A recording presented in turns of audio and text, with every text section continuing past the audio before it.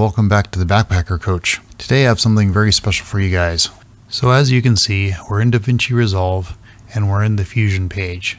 So while I was working on this project, I was trying to learn how to do the moving line on the map.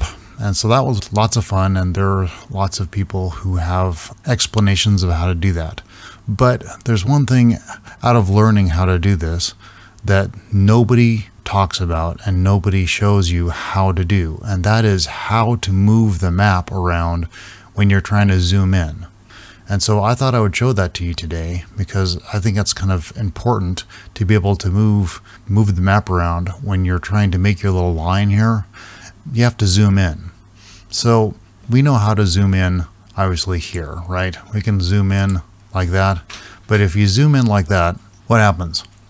Well, you're just zooming in wherever it thinks it wants to zoom in, which is pretty much the middle. So that doesn't really help us, right?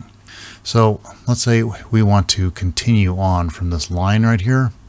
So the first way to remember to zoom in where you want is you hold down the control key and then use your mouse scroller, and you can scroll in wherever the mouse is. That's where it'll zoom in. That's the first part.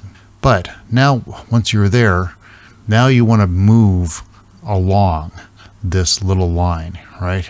So there's two ways you can do this. One, you can scroll out, still holding your control, and then you could zoom back in. You could do it that way, but that's kind of a little bit on the annoying side. So there's also another trick, and this is something else that they don't talk about at all in any of the videos.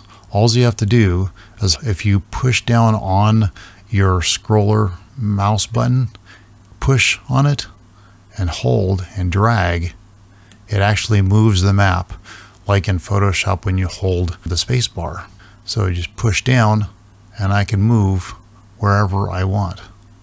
And then you could continue on moving and clicking and putting in the rest of your line. So that's all I wanted to show you today.